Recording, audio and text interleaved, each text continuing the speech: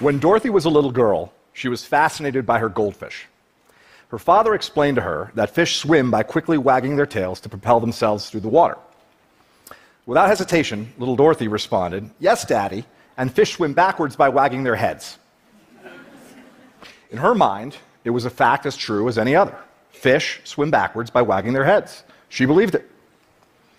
Our lives are full of fish swimming backwards. We make assumptions and faulty leaps of logic. We harbor bias. We know that we are right and they are wrong. We fear the worst. We strive for unattainable perfection. We tell ourselves what we can and cannot do. In our minds, fish swim by in reverse, frantically wagging their heads, and we don't even notice them. I'm going to tell you 5 facts about myself. One fact is not true. 1, I graduated from Harvard at 19 with an honors degree in mathematics. 2, I currently run a construction company in Orlando. 3, I starred on a television sitcom. 4, I lost my sight to a rare genetic eye disease. 5, I served as a law clerk to 2 U.S. Supreme Court justices. Which fact's not true? Actually, they're all true. Yeah, they're all true. At this point, most people really only care about the television show. I know this from experience. Okay, so the show was NBC's Saved by the Bell, the new class. And I played Weasel Wiesel, who was the sort of dorky, nerdy character on the show, which made it a very major acting challenge for me as a 13-year-old boy. Now, did you struggle with number 4, my blindness? Why is that? We make assumptions about so-called disabilities. As a blind man, I confront others' incorrect assumptions about my abilities every day. My point today is not about my blindness, however. It's about my vision. Going blind taught me to live my life eyes wide open. It taught me to spot those backward swimming fish that our minds create. Going blind casts them into focus. What does it feel like to see? It's immediate and passive. You open your eyes and there's the world. Seeing is believing, sight is truth, right? Well, that's what I thought. Then, from age 12 to 25, my retinas progressively deteriorated. My sight became an increasingly bizarre carnival funhouse hall of mirrors and illusions. The salesperson I was relieved to spot in a store was really a mannequin. Reaching down to wash my hands, I suddenly saw it was a urinal I was touching, not a sink, when my fingers felt its true shape. A friend described the photograph in my hand, and only then I could see the image depicted. Objects appeared, morphed, and disappeared in my reality. It was difficult and exhausting to see. I pieced together fragmented, transitory images, consciously analyzed the clues, searched for some logic in my crumbling kaleidoscope, until I saw nothing at all. I learned that what we see is not universal truth. It is not objective reality. What we see is a unique, personal, virtual reality that is masterfully constructed by our brain. Let me explain with a bit of amateur neuroscience. Your visual cortex takes up about 30% of your brain. That's compared to approximately 8% for touch and 2 to 3% for hearing.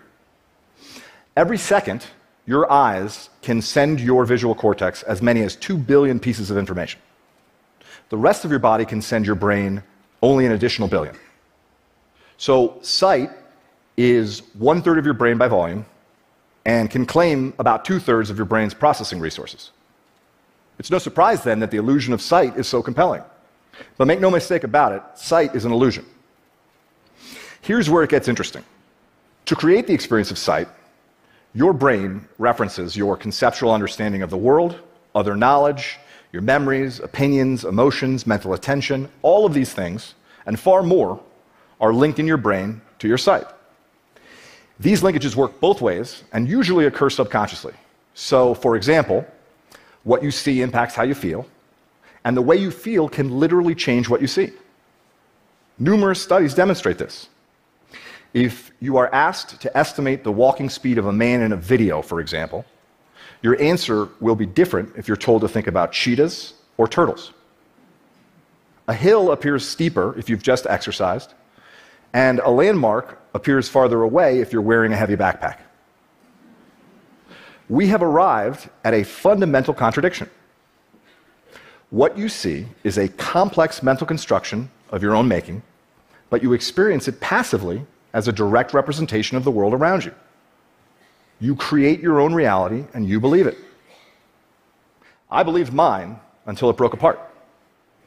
The deterioration of my eyes shattered the illusion. You see, sight is just one way we shape our reality. We create our own realities in many other ways. Let's take fear as just one example.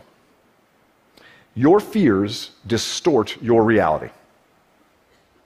Under the warped logic of fear, anything is better than the uncertain. Fear fills the void at all costs, passing off what you dread for what you know, offering up the worst in place of the ambiguous, substituting assumption for reason. Psychologists have a great term for it, awfulizing. Right? Fear replaces the unknown with the awful. Now, fear is self-realizing. When you face the greatest need to look outside yourself and think critically, fear beats a retreat deep inside your mind, shrinking and distorting your view, drowning your capacity for critical thought with a flood of disruptive emotions. When you face a compelling opportunity to take action, fear lulls you into inaction, enticing you to passively watch its prophecies fulfill themselves. When I was diagnosed with my blinding disease, I knew blindness would ruin my life. Blindness was a death sentence for my independence. It was the end of achievement for me. Blindness meant I would live an unremarkable life, small and sad, and likely alone. I knew it. This was a fiction born of my fears, but I believed it. It was a lie, but it was my reality, just like those backward swimming fish in little Dorothy's mind. If I had not confronted the reality of my fear, I would have lived it. I am certain of that. So, how do you live your life eyes wide open? It is a learned discipline. It can be taught. It can be practiced. I'll summarize very briefly. Hold yourself accountable for every moment, every thought, every detail. See beyond your fears, recognize your assumptions, harness your internal strength, silence your internal critic, correct your misconceptions about luck and about success, accept your strengths and your weaknesses and understand the difference. Open your hearts to your bountiful blessings. Your fears, your critics, your heroes, your villains, they are your excuses, rationalizations, shortcuts, justifications, your surrender. They are fictions you perceive as reality. Choose to see through them. Choose to let them go. You are the creator of your reality. With that empowerment comes complete responsibility. I chose to step out of fear's tunnel into terrain uncharted and undefined. I chose to build there a blessed life.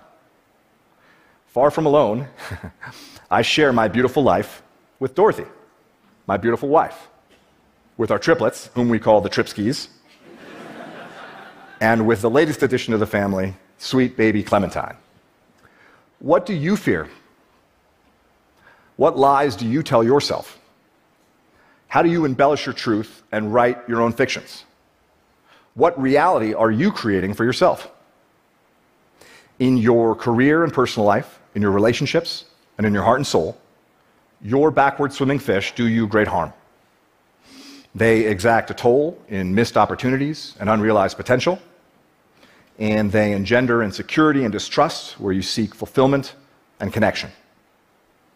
I urge you to search them out. Helen Keller said that the only thing worse than being blind is having sight but no vision. For me, going blind was a profound blessing because blindness gave me vision. I hope you can see what I see. Thank you.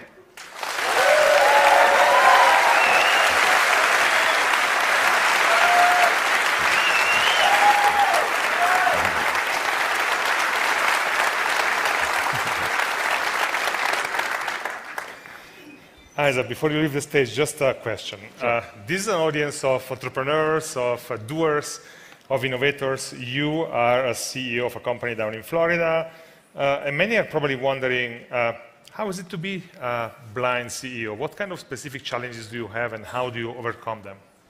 Well, the biggest challenge became a blessing. I don't get visual feedback from people. Was a noise there? Yeah. So, for example, in my leadership team meetings, I don't see facial expressions or gestures. I've learned to solicit a lot more verbal feedback. I basically, force people to tell me what they think. And in this respect, it's become, like I said, a real blessing for me personally and for my company, because we communicate at a far deeper level, we avoid ambiguities, and most important, my team knows that what they think truly matters. Isaac, thank you for coming to TED. Thank you, Bruno. Thank you.